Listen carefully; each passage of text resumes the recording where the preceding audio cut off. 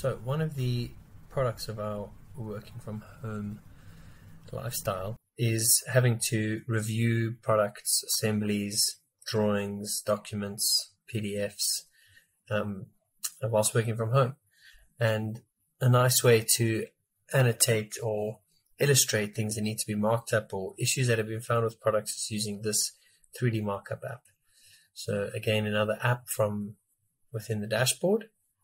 And then I've dragged into place here and I've dragged and dropped this product. I'm going to now create a markup, and basically in this case I'm going to indicate that the thickness of this seat needs to be increased. So I go down here to make a markup.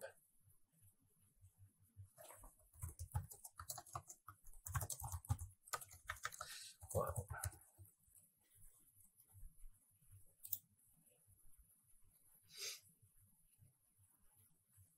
Once it's created that markup, that will be linked now to this product, and our various annotation options here, which I can use to highlight a specific area, which then rotates with the CAD. I can also add some text just to bring specific attention to increase thickness here.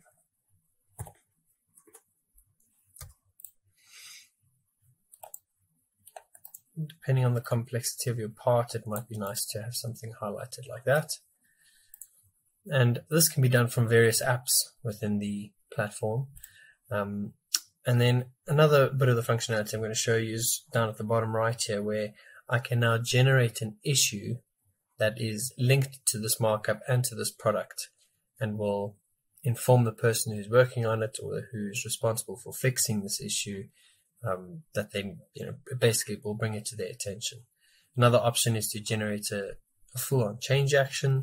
Those we'll discuss in a different video for acquiring a full approval route to fixing this issue, depending on its complexity and how many factors it influences.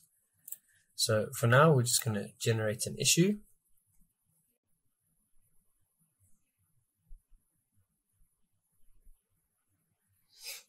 Once that issue is loaded, so it pulls in the title of the markup.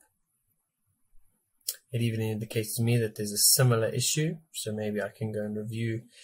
Somebody else might have made a similar markup and a similar issue. You can add a description, add a priority, and this will all be linked to this issue and to the person that it notifies. It gets directly linked to the CAD. If you exist in an assembly, this will be listed over here. At the moment, I am the owner. I can, of course, assign this to somebody else if I wish. At the moment, it's assigned to me, but I can click and search for other people within the organization. For now, we'll leave it as assigned to me. And attachments. So you can add photographs over here. You can upload other files. So this can also be created from a phone, from somebody in the workshop, that they can create an issue and inform the designer, for example, that something has broken. You can also add an approval route, and this is to get the issue basically fixed and released and then reviewed again to ensure that it was carried out correctly. Now I just need to click start there to basically begin the issue and notify the person who, in that case, would have assigned.